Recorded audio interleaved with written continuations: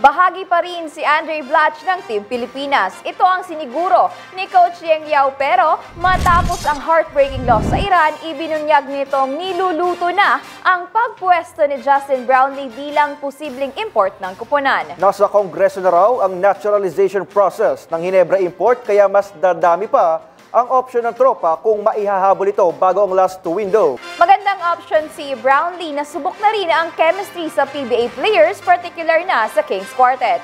Una nang ipinahiwating ni Brownlee na gusto niyang maglaro sa national team maliban sa Alab Pilipinas na pagkampyonan niya sa ASEAN Basketball League.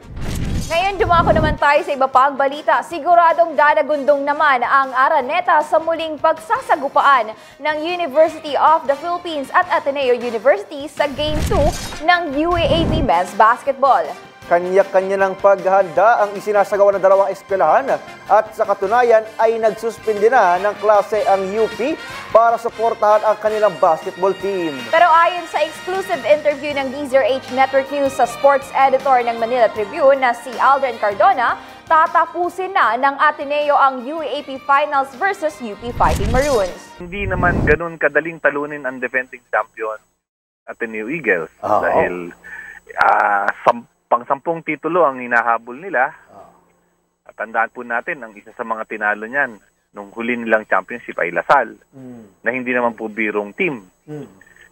Ang nakikita po natin ay yung resurgence po ng UP, na malamang po by next year ay talaga namang isa sa mga superpower ngayon ng UAAP. Marami umanong kailangan gawin ng UP para makahabol sa galing ng defending champion. Dagdag pa ni Cardona, mas may chance next year sa UAAP ang UP dahil sa pagpasok ng tinaguriang superpowers o recruits ng university.